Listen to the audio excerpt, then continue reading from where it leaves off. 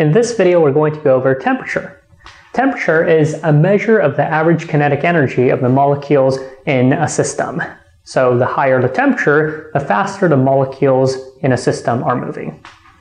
For the MCAT, there are two temperature scales that you need to know, the Celsius scale and the Kelvin scale. The Celsius scale is defined around water. So as you know, 0 degrees Celsius is the freezing point of water and 100 degrees Celsius is the boiling point of water.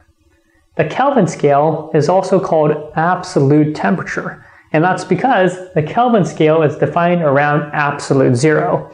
Absolute zero is 0 Kelvin, which is the lowest temperature possible. At 0 Kelvin, the molecules in your system have 0 kinetic energy. And since temperature is defined as the measure of the average kinetic energy of the molecules in your system, you can figure out pretty quickly that you can't possibly have less kinetic energy than 0. Okay, now for the exam, you should also be able to convert Celsius to Kelvin and vice versa. And you can do that using this equation. The temperature in Kelvin is equal to the temperature in degrees Celsius plus 273. All right, so next, the relationship between temperature and kinetic energy, as we mentioned earlier, kinetic energy is directly proportional to temperature. Higher temperature means higher kinetic energy. There is an equation that we can use to see this relationship.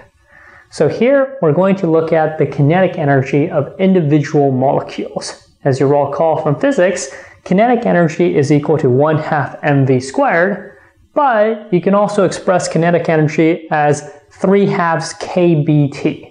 So you can see how kinetic energy is directly proportional to temperature, where Kb is the proportionality constant.